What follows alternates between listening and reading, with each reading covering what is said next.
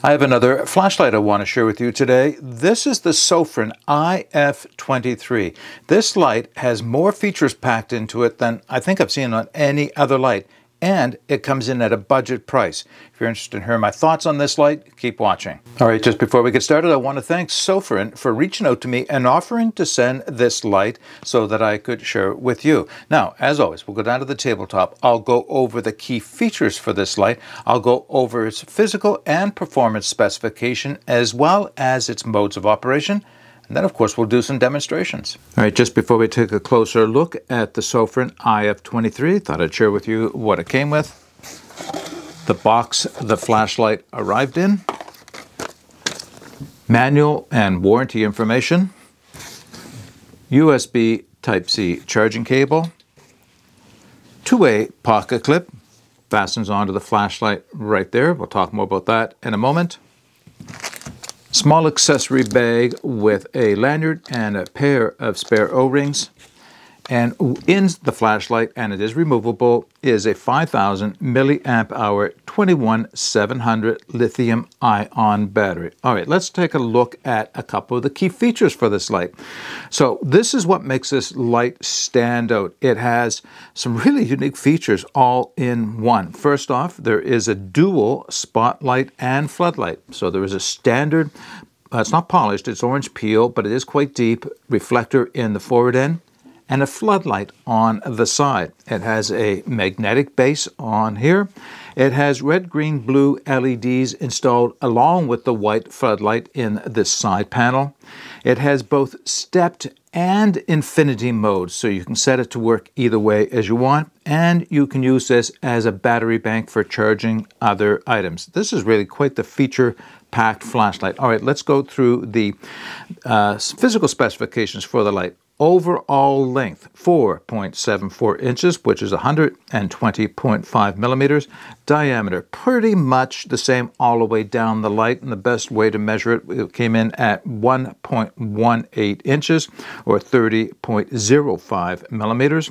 The weight, with the battery installed, 6.5 ounces, 184 grams. Waterproof rating, IP68, and impact rating of 1 meter. All right, let's go through the performance specifications for this light. And because it has both a spotlight and a floodlight on the side, I'll give you the lumen settings for each. So I'll do first for the spotlight. So at the low end, it has a Moonlight mode of 1 lumen, rated to last 27 days. It has a low of 100 lumens, rated to last 17 hours and 36 minutes. A medium of 500 lumens, rated to last 4 hours. High of 1500 lumens, rated to last 2 hours and 30 minutes. Turbo, 4,000 lumens. Yeah, that's quite a bright light. 4,000 lumens, rated to last 2 hours. No step down in there. It has a strobe also running at 4,000 lumens. It has an SOS running at 500 lumens, and it has a beacon running at 2,000 lumens. Of course, I'm going to be putting all these specifications along with the other information in the video description for you. Now, the floodlight on the side, this is also very interesting. This is for the white light, all the information I'm about to give you. It has a 1 lumen setting, rated at 230 hours.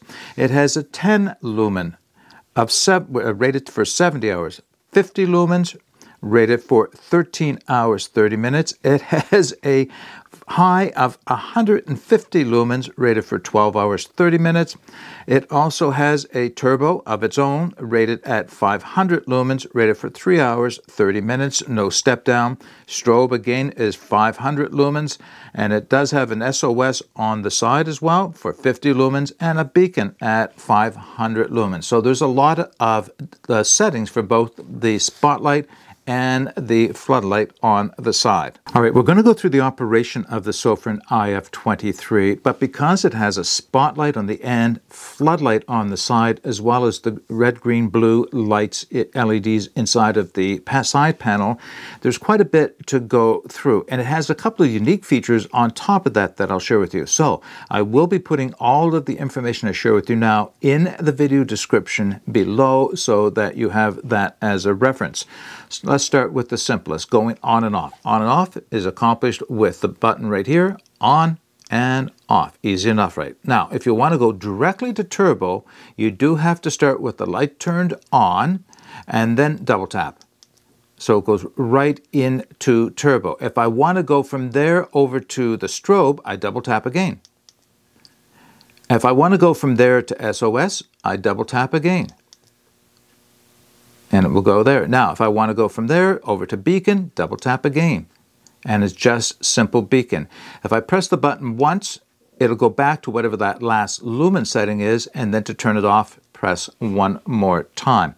Moonlight is accomplished, like a lot of flashlights, with a long hold on the button. And that's their Moonlight mode there. And I can turn it off. Now, I mentioned it has both stepless or infinity as well as stepped settings for the lumens. Right now, I have the flashlight set up for infinity or stepless mode. So to use that, start with the flashlight turned on, press and hold the button, and the light will first either go up or down. In this case, it's going to go up. You'll see it flash. There's the flash to indicate it's at its highest setting. Release, press the button again, it'll go down to its lowest setting, and a quick flash, and now we're at its lowest setting, and off again. Now, there is a method for changing over between stepped and stepless that I'll mention in a few minutes' time. I just happen to like the stepless mode for myself. Now, let's go over to floodlight, and there's quite a bit here to go through. So, with the floodlight, you start with the light turned off, and you double tap the light here, the button here. And that will bring the floodlight on. And right now you can see it is on as a very low mode. If you press and hold, it will ramp through to its brightest. Press and hold again. It'll ramp all the way down to its lowest setting. There we go. Brightest is flashed. Press again, it'll go down to its lowest setting. And press again, and you turn the light off. All right, now the next feature to go through is the red, green, blue, or RGB LEDs that are built into the side panel. Now, to access those, you start with the flashlight turned off by triple clicking. And you can see it now. I don't know how well it's showing up on the camera. Maybe if I reflect it down, you can see right now it is set for red. If I double click again, it will go to a flashing red. Double click again, and it goes back to the steady color in this case. Now, if I want to change the colors, and you can set it for a number of colors, and it will have memory for whatever the last color set is while the light is on, and in this case it is in red, I can press and hold the button, and it will slowly cycle through the different colors. Going from yellow into green right now. Hopefully that's, maybe if I reflect it down, you'll see the color changes going through blue, purple, pink, I guess it is, and then back to red, and that's gone to a little bit of red and yellow. And I can turn the light off. The next time I turn it back on with a triple tap, it comes back to that same last color. So kind of a unique feature that way. Now, there is no changing lumen settings for those colors, but you do get to go from one color to another, and you can set it for a steady on or for the slow flash as well. All right, a couple of other modes I'll discuss for you, and first off is the change mode. So if you want to go from step to stepless, you start with the flashlight turned on, and then quad click 4 times. Quad click the switch, and the LED will blink twice, and it will go from stepped to stepless. And that applies to both the spotlight as well as the floodlight on the side. You can also lock or unlock the flashlight electronically. With the light off, quad click the button, and it will lock the light out. And to unlock, of course, quad click again. It also has an automatic lockout feature that I wasn't aware of until I started reading the manual for this, which is to say that if I set this flashlight down and leave it here for 3 minutes without touching it, it will automatically lock itself. And that's a kind of unique feature, so you don't have to worry about it accidentally being turned on. You don't have to quad click to unlock it. At that point, you just double click and it will unlock it, and you're back in action again. All right, just before we take the light outside and do some demonstrations with it, I thought I'd give you a few close-ups, talk about some of the physical features as well as the pros and cons for this light, at least for me. So right off of the top, physically, you can see there's not a lot of knurling or traction along this light. There are these little grooves on that side and repeated again on that side, and that's about it. However, the finish on this flashlight is different than, I think, every other flashlight that I own. It's still hard anodized, but it's not the super slick, shiny type you get on most flashlights. It's not rubberized, but there is a type of texture to it that does aid in the grip, and it's a matte finish, so it's not reflective, it's not shiny. I think it's quite attractive on this light. I think it works very well. I did install the two-way pocket clip, and I quite like this. It is a bit of a big light. Not everybody's going to want to carry this in your pocket, but if you don't mind carrying the weight and size of this light in your pocket, this is an excellent pocket clip. It only has the one position, but you can see how deep a carry it gives you. It is two-way, so you can do a couple of different things with it, but by and large, it really helps in keeping this flashlight well down inside of your pocket, so it's not going to fall out unintentionally. Between the pocket clip and the shape of this, it's not going to roll off the table either. If you lay it down, it's only going to go as far as the side, and it's not going to go any further. I know that's a small thing, but it is something to consider. Now, one thing that I talk about more often as I check out more and more lights is just how easy is it to access the on-off switch. How easy is it to find with my thumb or my finger without having to look at it? And this is one of the best lights I have come across, at least one that has a side button rather than a tail cap button. Because of the flat side where the side panel of the floodlight is, it's just falls into my hand, and I don't have to think at all about where the button is. My thumb goes right to it naturally. Same with my finger. Either way I want to operate it. It just works out very well. It makes it a very comfortable light for holding in your hand. The other thing is the button, as you can see hopefully there, is that it is raised from the surface some. Actually more than a lot of lights are, and that also aids in operating the light without having to think about it. And I can find it and operate it with a glove on with just as much ease. Yeah, quite a few different features on this light that really make it quite versatile. Last thing I want to show you and talk about, this is not so much a con as it is something to be aware of.